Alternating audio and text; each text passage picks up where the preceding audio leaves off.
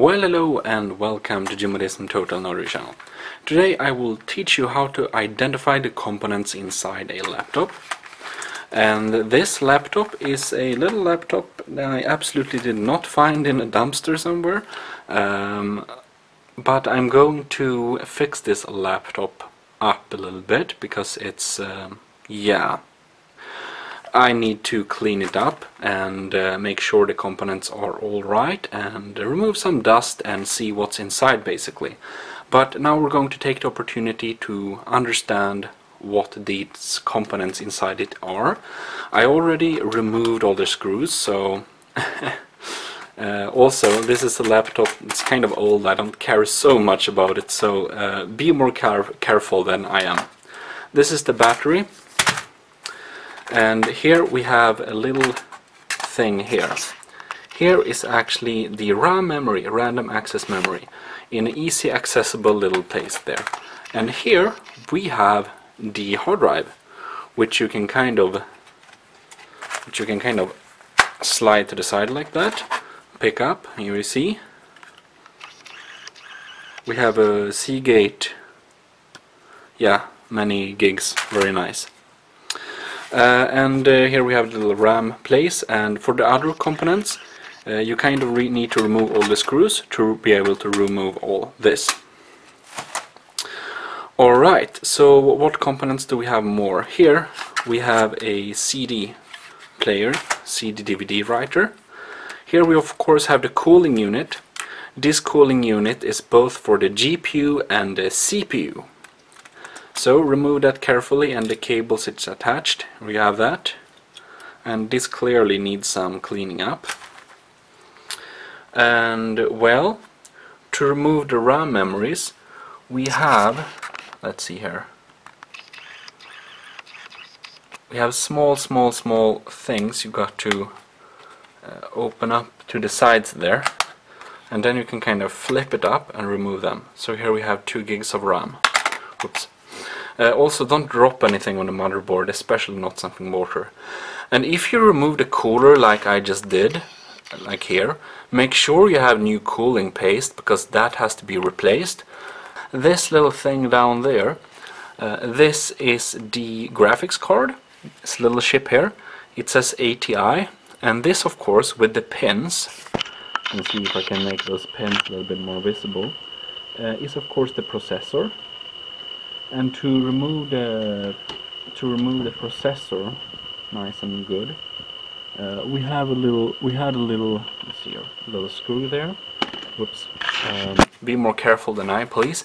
To remove the cooler of it. This is the cooler of the processor. See there. And here we have the pins of the processor.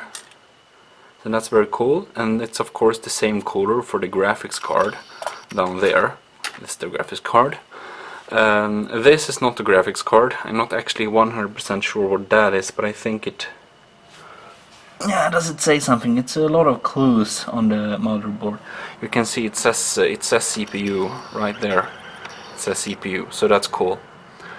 And this is express card. I don't know if it's used anymore. It's a technology you can kind of input other stuff. I actually got the Firewire express card, so I can use Firewire stuff on all my PCs that have express cards, like this one. Yeah, so that's nice. Now